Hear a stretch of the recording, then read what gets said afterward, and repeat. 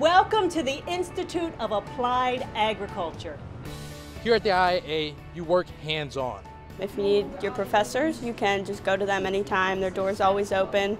It's working and learning with people every day who legitimately and genuinely care about you, the person, and then you, the student, second.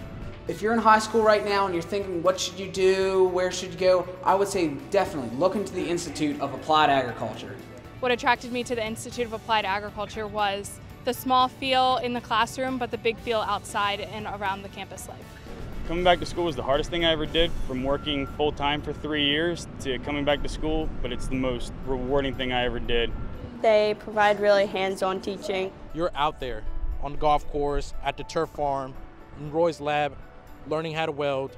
And you can take that back out into the workforce and apply it to your job. I've asked a lot of them about career help. I didn't know what I wanted to do, and they'll kind of give you advice, what you're good at, tell you maybe what you could go into. And that's really giving me an opportunity to learn as much as I can here.